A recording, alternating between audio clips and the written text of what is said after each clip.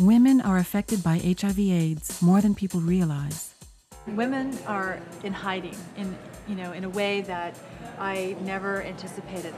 This epidemic is raging on, but it's off the radar in the media, and women are becoming increasingly infected, but we're not talking about it, and the stigma keeps us all hidden underground. And it's time for us to come forward and say, time out, folks, we have a disease. That's it. Women are not getting the support they need.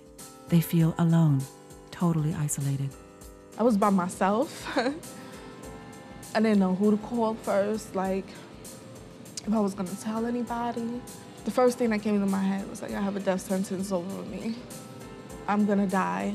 I was so scared, like my baby's gonna have this. There is a devout lack of messages and education letting women know that they are contracting this disease at alarming rates. There's not enough presence in the media.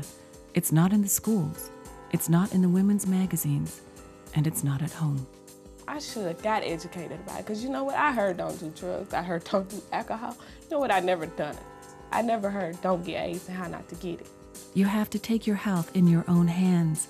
You have to be proactive. You have to be your own advocate.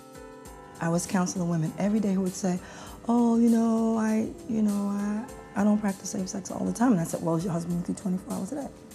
The stigma these women face is horrific. Many are rejected by their closest friends and even families.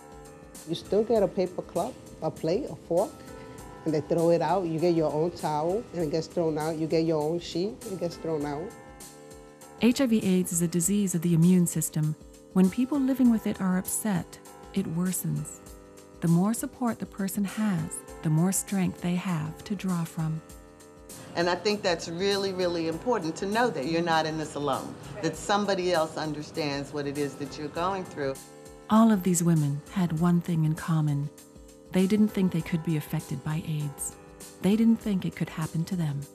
I think what people don't know right now is that it can happen to them. They don't believe that. And I think it takes seeing someone who looks very much like you to think, you know what, I bet that actually could happen to me. And that's what's going to change behavior. It's having what they feel or what they think that they look like, or just kind of who they are, who they are in the world.